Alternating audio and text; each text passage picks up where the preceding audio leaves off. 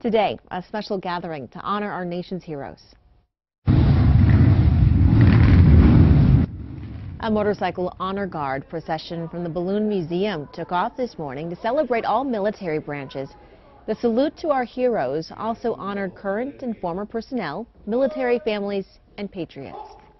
To bring the end to the Veterans Day observations of the past week. A happy day overall, with a solemn centerpiece about how we really want to remember those who really sacrificed for our country.